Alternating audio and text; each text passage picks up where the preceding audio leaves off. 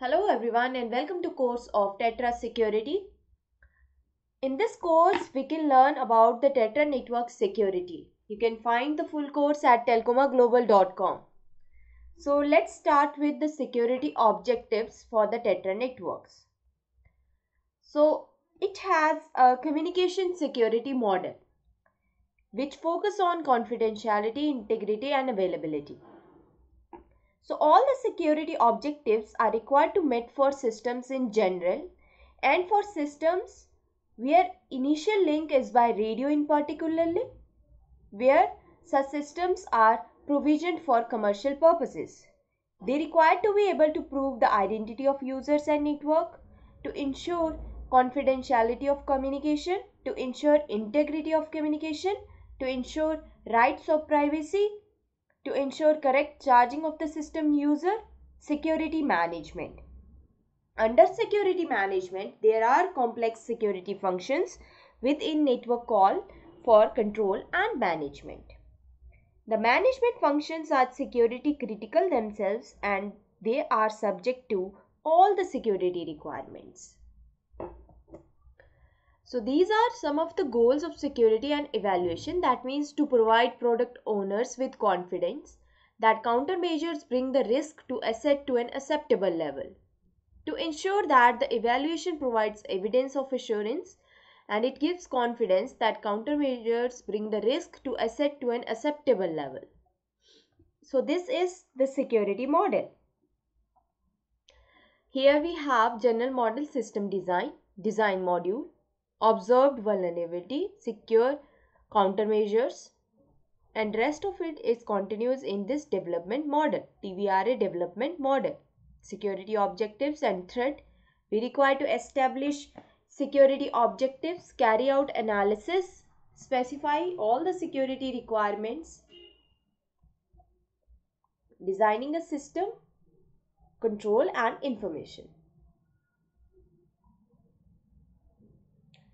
Security objectives to be able to prove the identity of users, confidentiality, integrity, rights of privacy.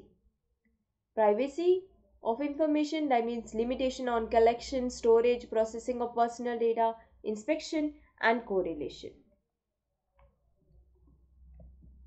Now, privacy legislative is of increasing importance. There are strong restrictions in many countries with regard to storage and visibility of data. Therefore, when offering a TETRA service or when designing data processing functions and defining the kind of data being generated or stored within the TETRA system, the TETRA network service provider should consider the data protection laws. It has privacy of information. That means keeping information exchanged between TETRA service functions away from the third parties. Limitations on collection, storage and processing. Personal data may only be collected, stored and processed if there is a relationship between the data and actual provision of the service. Then we have disclosure. The obligation of a network and service provider to keep information concerning customers away from the third parties. Under inspection and correlation, the right of the customer to inspect and correct information about himself which is stored by the service or the network provider. Then we have data protection.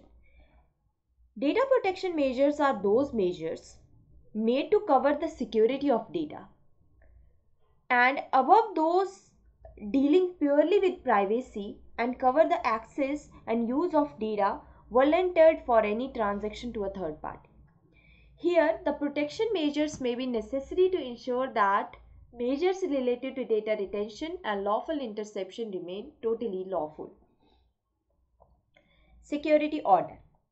National laws concerning the security order. That means it should demand proper protection of information and infrastructure to ensure the availability and integrity of telecom network. It may restrict the usage of cryptographic methods. Then we have lawful interception and contract. So under TETRA security, operators of TETRA network, manufacturer of equipment, They have objective to ensure compliance with the legislative framework in the region in which they are operating. Telecommunication networks and systems are expected to operate within a particularly legislative framework.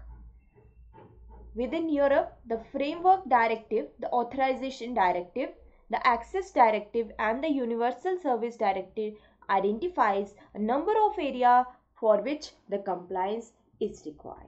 So these are some of the TETRA security objectives. Thank you.